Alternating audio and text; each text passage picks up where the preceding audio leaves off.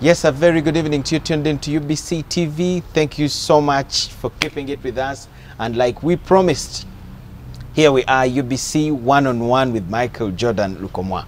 We look for those figures that have information that is for the good of you, the Ugandan, and whoever watches this program. And this evening we have another figure of that kind, or even bigger than the figures we have had on this show. He's a senior politician in this country. He has headed one of the oldest political parties. He has stood for presidency of this country in the 1980 and in 1996. So join me, welcome Dr. Paul Kawanga Ssemwogerere, with whom you're going to look at Uganda yesterday, today, and tomorrow. Doctor, we are so honored to have you on this show. You're welcome. How are you doing, and how have you managed to keep yourself this strong and looking healthy at your age? Yes. I want the young people now to take that. Okay. I think I've got to be grateful to the Almighty God, to my parents, to my family, my close family and friends. I think that explains why I've been able to live up to 89 years and remain more or less healthy generally. Okay. Having good company, being naturally well endowed from the genes of my parents, and being taken care of in the schools I visited, I went to, the friends I had at school, the friends I've had throughout my life, good people. I think that has given me a good environment. It has all contributed? Yes. To the good health you have up to now? I think so. I must believe you when you say so. Okay. That I've had good health. Doctor, when do you join the political dance hall in Uganda? I was always interested in political developments in my country, even when I was at school. When I was, when I talk of party politics, for instance, that brings me to Makerere, 1964. No, 1954. When the Democratic Party was formed. And I was at that time active, because I'd been chairman of Uganda Students Association at Makerere. I was following what was going on in the country with a keen interest and good contacts. And I was invited to be one of the people to sponsor for the formation of the Democratic Party in 1954. And then I remained an active member since that time. How would you describe the group of young people? Because I'm sure you were part of the groups that put up spirited struggles for Uganda's independence. What kind of groups were you? I rather would like to say not group, but what were the reasons. In 1957, Ghana attained its independence. The first black African country, besides, of course, Sudan, which had earned its independence in 1956. But Ghana was particularly inspiring, and the youth there, the students and so on, had played a big part in the struggle for independence in Ghana. And that inspired many students in Africa. And at Makerere was not an exception. Definitely. So, and I had had a visit in Ghana, 1957, as a member of the World University Service Committee, because I was at that time in charge of foreign relations of St. Augustine Society at Makerere. And by virtue of that, I was a member of the World University Service Committee in Uganda here. We were invited to Ghana, and so I saw firsthand the big names there, people in Ghana, Kuma, Sante Hene, so on. So Ghana led the fight, and university at Makerere followed, and we had presidents of different countries at associations at Makerere who took up this, who became interested in well, pronouncing their countries in favor of independence. And Tanganyika was one. Tanganyika Student Association invited Nyerere then, who was president of TANU, and he addressed us, urging to take up the struggle for independence, for freedom. So mostly you were elite groups of young people from universities? In this case, yes. At Makerere, yes.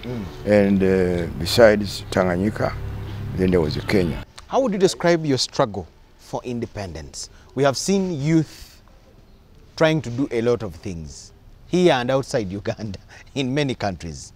But your struggle as the young people of the 1960s, to see you in 1950s, to see Uganda independent, how would you describe that struggle of you, the young people of then, to see Uganda independent? Well, Uganda, unlike... How easy or difficult was it for you? I would say it was not so difficult, because Uganda was a protectorate. It was saved the harsh colonial rule that prevailed in South Africa, that prevailed in Kenya, all right? So it was generally a reasonable administration, but colonial. And in my particular case, as a member of the Democratic Party, it was also not so bad, because the Democratic Party believed in, of course, truth and justice, believed in winning freedom, independence, but by peaceful means. So there was not the risk that some youths elsewhere encountered, say, in other countries, who immediately went the bush or whatever it is. It was done logically. It was done on the basis of arguments on paper, arguments in the newspaper, and we had good newspapers here.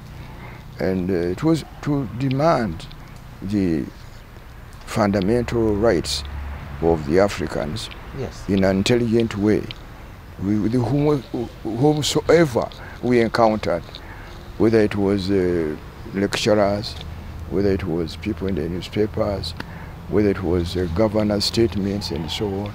It was an intellectual argument. You did not riot? You didn't demonstrate? We didn't. We didn't. We normally argued. Yeah, we had rallies, we had meetings, yes, but it was not violent, you know, in the Democratic Party. Of course, we met challenges from some other organizations subsequently. What were the challenges, Doctor? The challenges?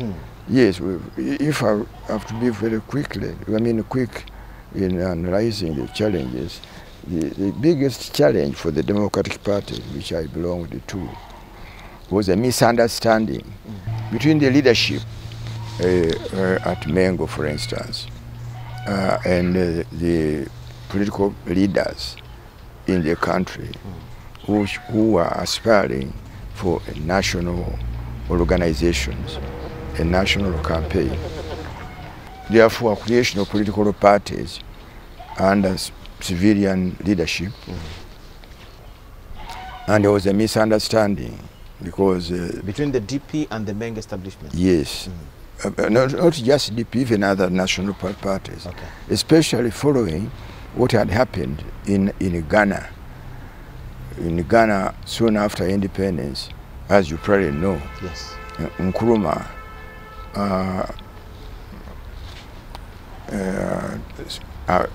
dissolved the independence constitution, and among other things, abolished the monarchy. Traditional monarchs. Yes, and that was sending the wrong message that probably by forming national political parties we have the same thing. Scenario. Yeah, and it was very painful for me, if I recall, to see, for instance, Ben Chwanuka and his followers, who included now the former leader of the DP, Matayo Mugwanya, who had been the leader of the committee that was set up to negotiate for the Kabaka's successful return, being classified as a threat to the monarchy in Uganda. Even myself, who had been chairman of the Uganda Students Association at the university. At the university. All right. You were now looked at as a threat. And whose ancestry came back related to the first Sewana, who was even an acting kind of king here before Kintu came on the throne. So it was very painful. What do you think caused turmoil within the government of Uganda that came between 1962 and 1980? Because in that period alone, we had a number of them. What do you think caused the instant change of governments from 1962 up to 1980? Enlisting the military to be the staying power of the whoever was in leading the government, first with Obote. This was a wrong ally to depend upon, to substitute for the popular will. So time came when Idi Amin and Obote fell apart. And that explains the collapse of Obote I regime in 1971. Then Amin, having the backing of the military to overthrow the government of Obote I, yes, it served him for some time. But the time came in 1979 when that military backing him was not strong enough to defeat the challengers militarily. And that brings in a Moshi conference where people in exile and elsewhere gathered with the support of President Nyerere, who had his own fight against Amin because Amin had invaded Tanzania. So when all those forces joined and they mounted the military attack on Obote, on Idi Amin, Amin's forces were not strong enough to safeguard him. So he had to flee, go to Saudi Arabia and so on. All right. And now we come to 1980. Yes. You see, in 1980, Obote got into power largely because he had the backing of the military. I was a presidential candidate in that election. It's very painful to recall. But the real explanation is that the military with Paul Kawanga as chairman of the military council, with Tito Okero, with Basilio Okero and many others, they saw Obote losing, and they counted on some international support for a clever coup, right?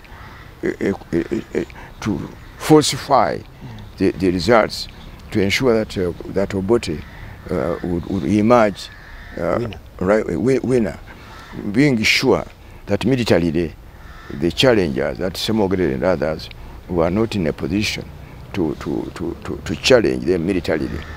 It is that was the secret behind the stolen elections of 1980.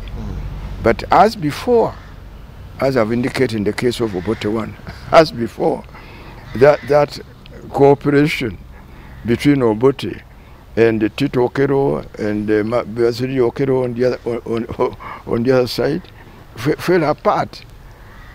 With the challenges, with the military, with the bush over by Museveni, with the challenges on the ground, with other forces, economic and otherwise, with the collapse of the support he got from international friends and so on, Obote could not now sustain. So the problem between 62 up to 80 was involvement of the military.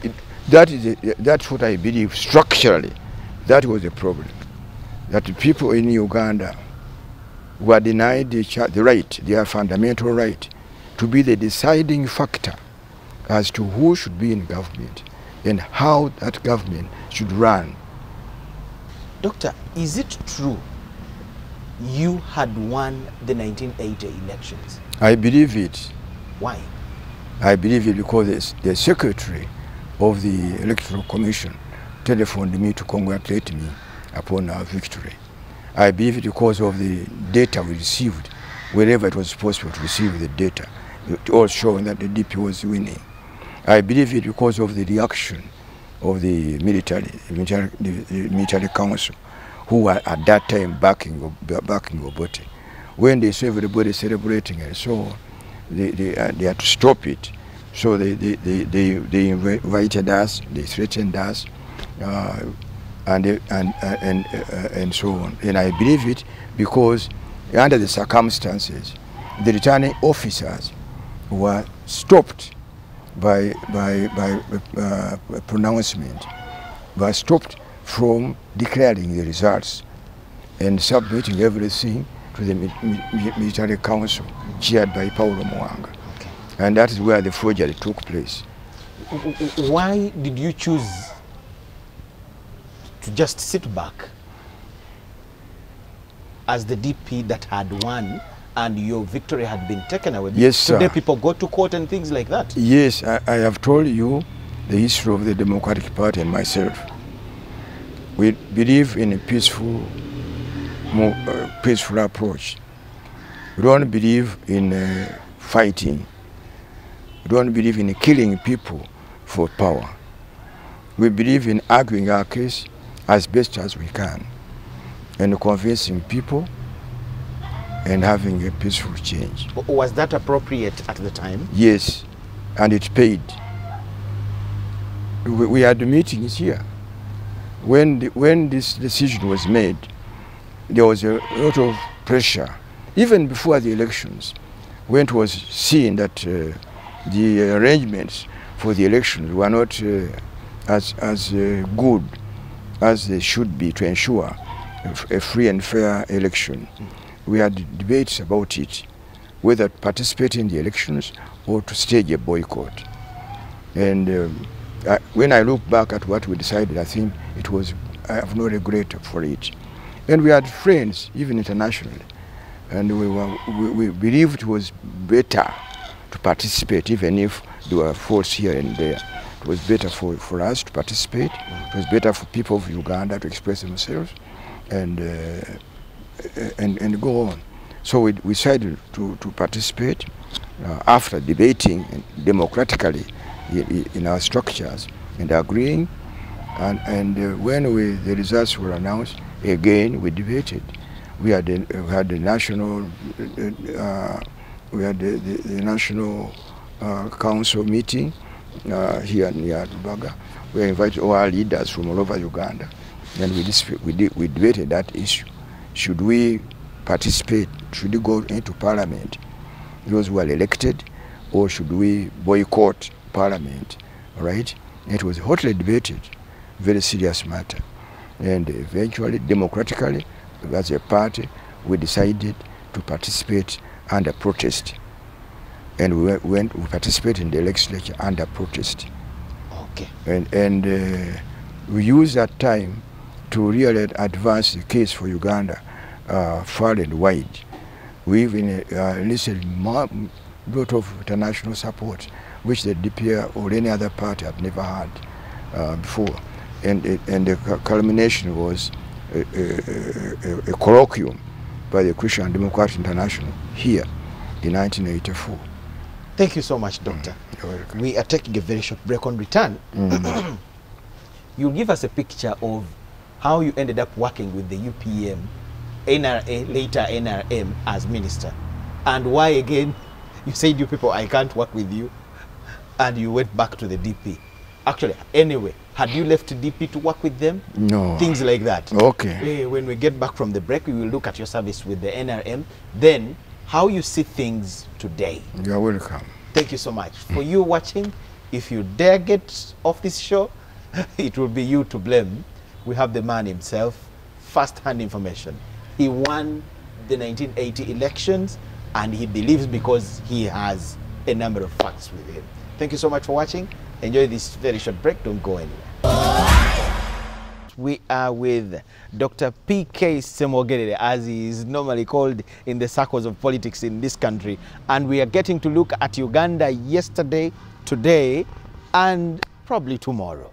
Doctor, welcome back from the break.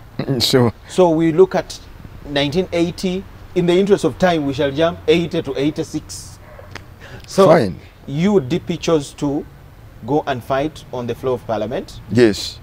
And a certain group of people went to the bush. Yes. They come back from the bush, they take government, and they put up a government of... we can talk about, okay. Yes. So you joined this government. How was your time with the NRM government? I was at my house. Here? I was at my house. And this gentleman, Kaka, you know Kaka, who has been in ISO. Yes. You know, Kaka has an interesting background, because in 1980 he was one of the deep youth wingers in Masindi, who invited me, who welcomed me about half a mile before the venue of the rally. But this is Kaka and some others, as you know, with the stolen election of 1980. Many of our DP members, without sanction from the party, they went the bush. So that is Kaka. And he had now become somebody very big. So Kaka and Winnie Byanyima was sent by whoever it was to collect me and take me to Nabingo to see the victors now. Because I was Minister of Internal Affairs in the government which had now been defeated. Overthrown. Right, so I went and... so they sent Kaka with the DP background. You can draw that conclusion. You can ask himself why he picked those people. Right? Chances of you saying no, probably. Because I asked Kaka where I was going. He thought I was going to Salim Saleh.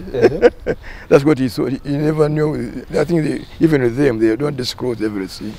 So I ended up in Nabingo. I ended up with Museveni, whom I had known before when I was here at Intale School. So we talked friendlily, like we are now talking. We talked friendlily, and the conclusion was to invite me to be part of the government, right? And we discussed a few details with him. Did you put up some terms and conditions? I'm coming. Okay.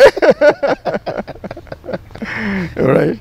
So, as before, after the conversation, we held our own meeting, the DP leadership meeting. We had the DP leaders. We had a meeting to discuss this approach, and we agreed on a condition that there would be a coordinating team of NRM, team of DP leaders, to sit together and agree on how we should cooperate, what kind of relationship, and so that we can come. Yes, we shall come, but on condition that we have a committee to work out the terms of cooperation. And in our view, our cooperation would be more or less on the basis of normal coalitions in democracies, where each party has its own agenda and terms. Then the two would sit together. Like now, if you follow what is going on in Israel, all right, that's a very good example. To see where you agree, where you don't agree. Yes. And then finally, you will reach some conclusion. So we agreed on that one. and we had a meeting, joint meeting with Museveni himself, and this plan was agreed upon, and the joint team was also eventually put in place.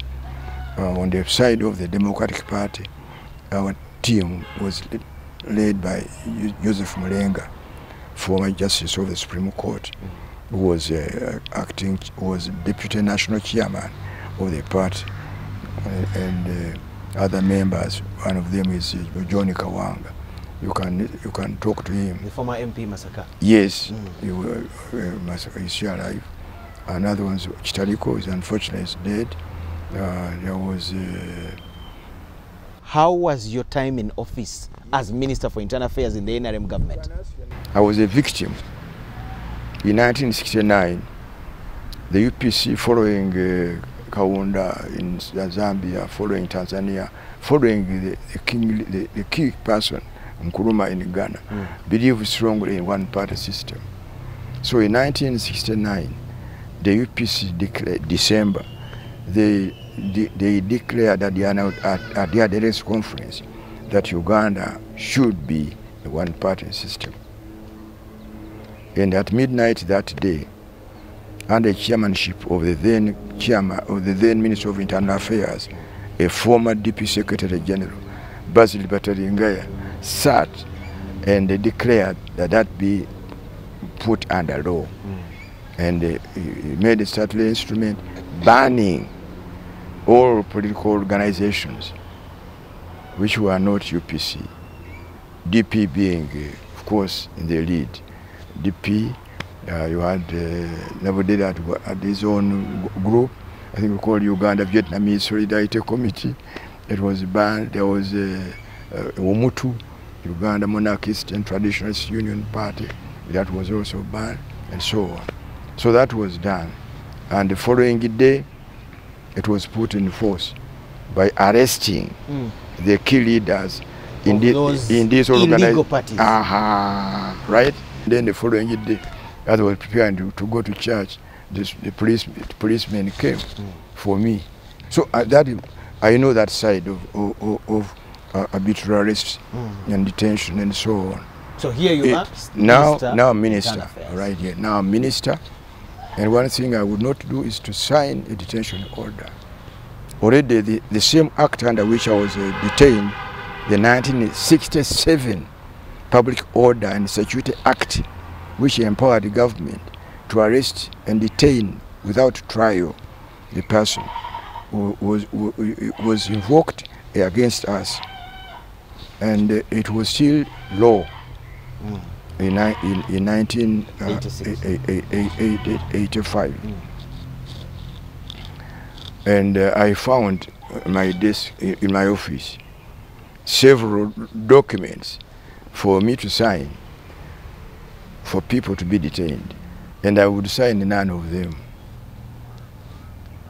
I said my hand cannot sign a detention order.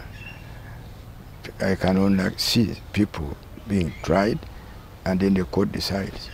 I didn't sign under Tito. I didn't. Neither can I sign now. I didn't sign under Tito when I was Minister of Internal Affairs, and I didn't sign because I continued as Minister of Internal Affairs under Museveni, and I did not sign a single one under Museveni. And in this regard, because I'm interested in it personally, I did two constructive things. One was because when Museveni's team, when Museveni's government, when Museveni took over power, with me as Minister of Internal Affairs, and with the NRA now free at large to do whatever they did, if they consider Lukomwa to be a security risk, they would pick up Lukomwa, dump him at the police station, right? And maybe destination is a prison, Luzira, and so on. So that was the situation. And I say I would not sign, and I didn't sign a single one. But then this situation was continuing at police station, being filled with people. Yeah, people like that. So I set up a consultative team of ministers. This consultative team would deal with this crisis, people being picked up, right? What do you do? And luckily,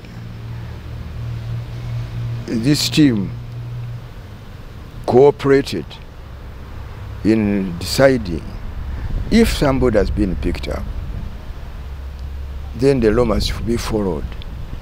He must be brought to court within the 48 hours which are laid down under law. Otherwise, should not be should be discharged. Okay. Right. How would you describe your working relations with Dr. Besigye as your deputy then? Good. But ideologically, we are not together. We believed in the NRM ideology, and I believed in the DP ideology of multi-party democracy. But I have the greatest respect for him. Why? Because whenever a conflict would arise, we sat together. And when he realized that I have taken this firm line, he would just stand up and salute and go out. Wow.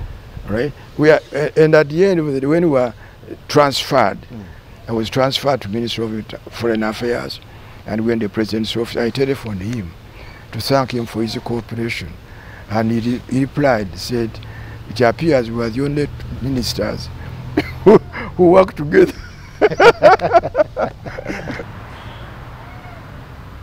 Firstly, with President Museveni, we have very, very good relations. This I must say on record. There was never a personal conflict. There was never a clash. I thought it was very, very harmonious. This must go on the record. How about currently? What is the relationship between you and President Museveni? Well, I've never had any quarrel with him. Do you talk? When we meet, we don't have a meeting arranged. But if we meet at social function, wherever we are, meet in Western Island, we greet each other very well. Okay, how about phone calls or things like that? For what? Anyway, when you meet, what do you talk about? Politics? We don't meet for them. We have no scheduled meetings. Okay. But I mean, if we meet, so if Rukomwa has a wedding or whatever it is, and he invites President Museveni and invites me also, and we meet, we shake hands. Okay. No long discussions. Okay. But why? Doctor, you and the group that worked with the NRM on arrival are blamed for having sparked the weakness, the gradual weakness of the party, because a good number of people are said to have stayed in the NRM when others, you and other people, left in 1996. Well, first of all, why did we leave? I've just... When you left there after serving... But first of all, we've got to know why I left. I told you this agreement for a joint team, yes, a joint committee. The discussion took too long. So eventually that committee ended up its own discussions and made their own conclusions, which were kept secret, but which I shared and President Museveni shared for strategic reasons. And frankly, I think they came to very good conclusions. But when it came to implementation, they had to come upstairs.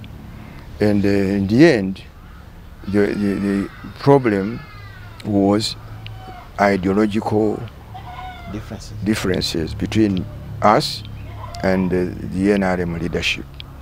Okay. The NRM leadership wanted cooperation with the DP. The DP wanted the cooperation structurally agreed upon, as is normal in operating democracies, where each partner retains its autonomy and its own agenda, and you sit down together and you discuss whether you can agree on joint policy and so on. Some stalwarts of the DP. But on their side, they do not believe in that. And to me, as somebody who has studied organizational theory, I think they mean co-optation. Okay. I think so. Doctor, what you blamed so we refused. We refused to continue the cooperation. We refused to work under that arrangement. I could no longer. You are blamed for having taken so many DP people into the NRM government. Yes. And on your exit, many remained there. Point is, Mr. Lukomwa, whenever you see all political parties in all countries, whenever you have challenges, sometimes some people change their mind as to what to do forward. When, for instance, Museveni decided to go to the bush, I've told you that we agreed to participate in the parliament under protest. Some of our friends did not agree.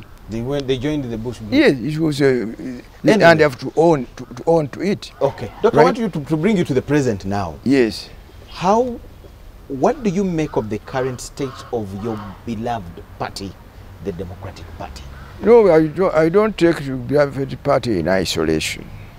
I take the Democratic Party in the context of the situation as it is, even as before.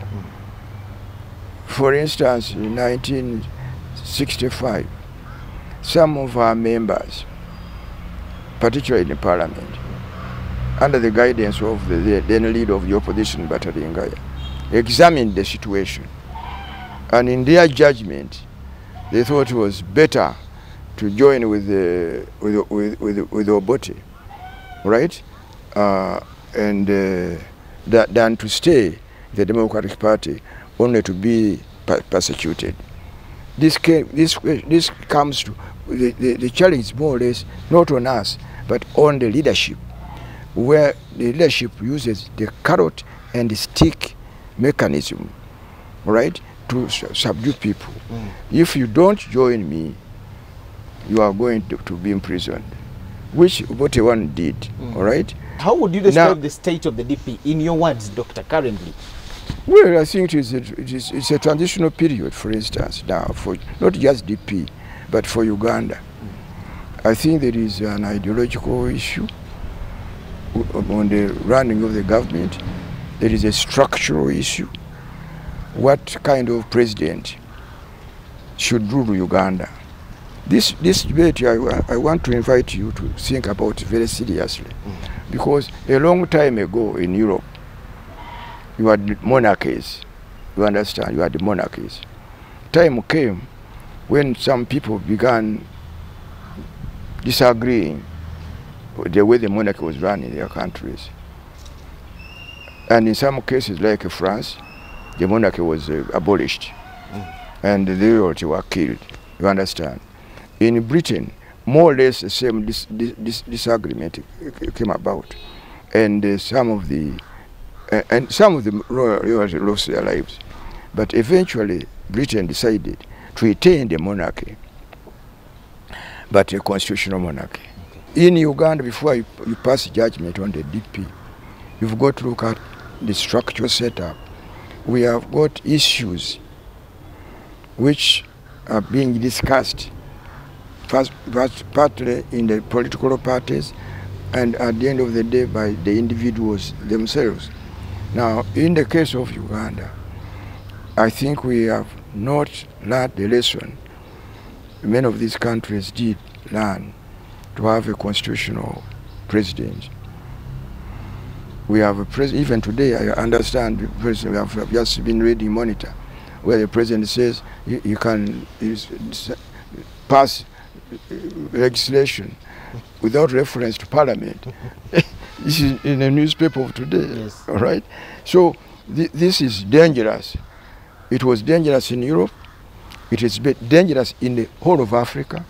It is most dangerous in the case of Uganda. Doctor, I want to give you a scenario. With all the turmoil in 1962, you arrested in 69, 1986, you even say you won an election and it was not given to you and all that, you remained DP and solid. Yes. With all the groups of people around you. Yes. Are you not making a mistake to defend people that are running around? Today is DP, tomorrow is PPP, let me come to that. Isn't that wrong?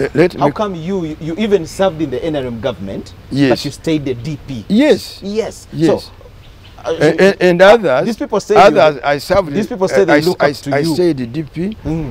Eventually, Sam Kutesa decided to be NRM. Exactly. Right. Fine, but today we are seeing too much of that. Yes. Well, these people say they look up to you. Are you a good teacher, really? Let me say, this is what I'm telling you.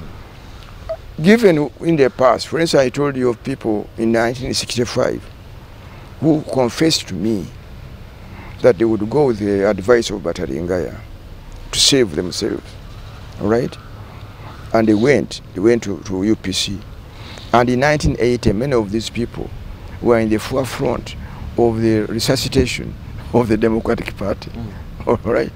I can see even now that under the challenges right now, there will be many people who are faced with a difficult choice. Do I stay in DP officially, but no success? Or do I go somewhere else and serve better in future? And that's a personal thing. However, the solution, I have a solution. Yes. The solution we have found. What are the structural problems? Just as I've been telling about the monarchy in Europe, what are the structural problems? Can we not have people, even those who are never in DP, who see that this is a problem of Uganda? The problem is not that DP is not in the power, but the problem is we have got a wrong structural setting. Nationwide? Yes, nationwide.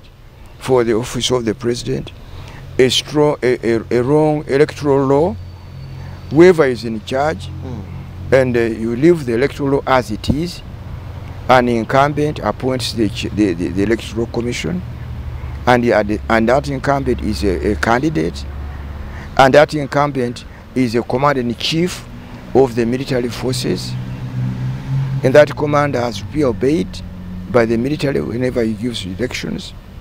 All right? Is that right? Do we have a mechanism to ensure peaceful retirement from office, including the highest office of president? Under circumstances we don't have. Given all those powers and the form of government, even the form of government is an issue. Do we have the right form of government for Uganda, where everything is centralized and the president can do anything? Let me take you to Parliament. Right? You understand? Yes. So even Parliament. You have been a member there. Yes. You have been minister. Yes. Are you now happy with the way Parliament is running its business? Actually, the other day they celebrated 100 years. Yes. Do you think Parliament has given us? The Parliament has the problem I'm talking about. This Parliament and the previous Parliaments have got a problem with the powers of the president ever since the executive presidency was introduced in this country. That executive president, whether it is Obote, Idi Amin, or Museveni, has an inclination to rule over Parliament. We have had elections with that are under a multi-party dispensation in this country. Yes. 2006, 2011, 2016, and 2021. Yes. On all, at all the times, yes, the opposition has failed to have a coalition. I remember by the time of the IPC, there was the TDA. Yes. All of those grounds failed. Yes. What could be the problem? More so when they have you people that they can consult, seniors in this thing that have seen. Well, you are talking to me now when I'm engaged in encouraging cooperation between well-intentioned people, not only just those who are in the opposition, but even some members in the NRM. I'm encouraging focus on structural problems of Uganda. It's like when we were fighting for independence. A time came when we were able to agree on principles. And once we agreed on principles, it was possible to negotiate for the independence of Uganda, regardless of minor differences. And this is what we need now. Don't you see some element of greed within the opposition? And in my greed is everywhere, but I can see. For me, I'm encouraged. I'm encouraged by what we have achieved, what has been achieved so far. Even merely to have brought these people together, to see them together when we met at Africana, and they signed common principles of objectives, to which they still adhere, right? To see them do that. That was something achieved which has not been achieved before. You are the young people of the 1950s that gave us the independence. That fought for independence. I want you to compare for me that your group, the young people of the 50s, and us, the young people of today. What do you think we can give this country? Do we have the capacity? You have. I don't believe that people in Uganda are less qualified. What kind of young people do you see in the group of today? You are one of them. Yes. By interviewing How would you me. Describe for me, when I look at people in this country, and I've been elsewhere, I've been to America, I've been to Britain, I've been to Venezuela, I've been so everywhere else. You are as competent, as well gifted, endowed as people elsewhere. But these structural issues have to be identified, and dealt with. And then you are liberated. And I'm looking forward that before I die, I'll see Uganda liberated from these structural problems. Okay. It is possible, it is within your competence. It's a question of explaining them, analyzing them, and forgetting, because even the DP, don't say that we have all been angels. Doctor, you're exonerating the opposition from the weaknesses amongst them, saying, blaming it on the structural problems. Because that's where the problem lies. You don't see any problem with the opposition? Yeah, of course, even within government. What can I say? But people have got problems everywhere, even in Britain, even in America, and so on. You can see the eternal debates in the Conservative Party, where they had to remove one prime minister after another. The debate now going on in the Republican Party in America. Those problems are there. But are they structural? If they were structural, and if President Truman,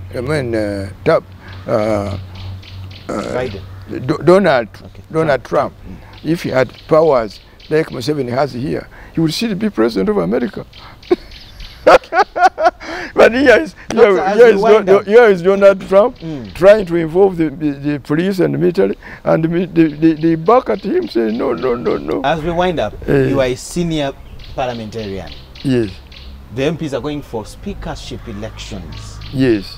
What is your view? The main contenders are three. The Right Honourable Kadaga, Speaker, Deputy Speaker 10 years, Speaker 10 years. The Right Honourable Olanya, Deputy Speaker 10 years. Then the Honourable Ssemwogerere, who has been Chief Whip of the Opposition for some good years. Yes.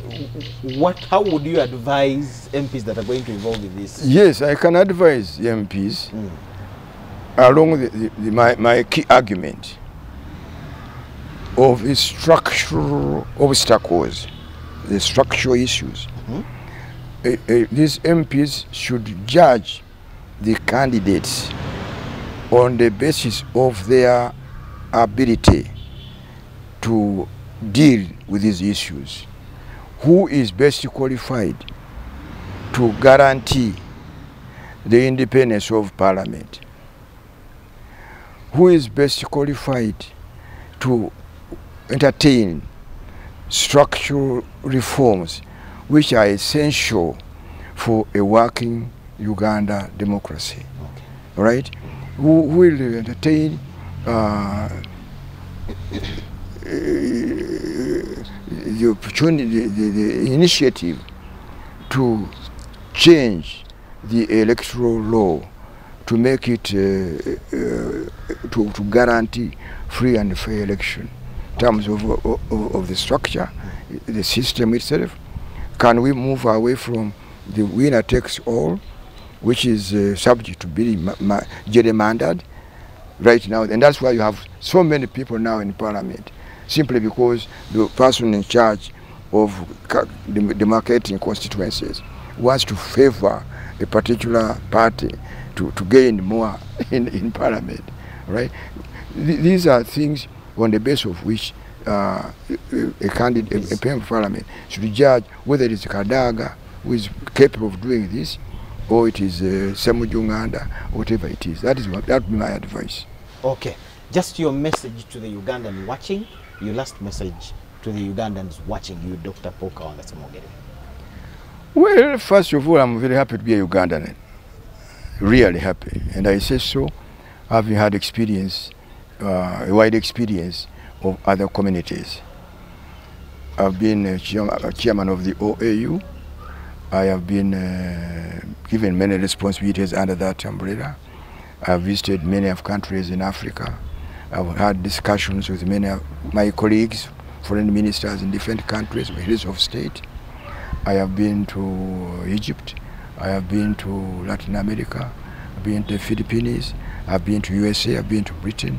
And I find that if I were to make a choice where I should be born again, I would be born again in Uganda, because of the people I interact with, people who have participated even in my own formation, even people who have discussed and disagreed. I still find my home is here. So that is a key message.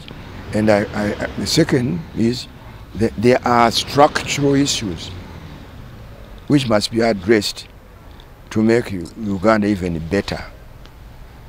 Uganda cannot be together without a fully operating democracy, multi-party democracy, where we live together, unity in diversity. We are diverse in terms of ethnic origin, in terms of religious background, even in terms of philosophical orientation. But at the same time, we should work together. Thank you so much. And that's my message. Thank you so That's much. the challenge. Thank you. To you watching us, we cannot. 1 hour is too small for a discussion with Dr. Paul Kawanga Ssemwogerere, because there is a lot to ask him. But we thank you so much for following.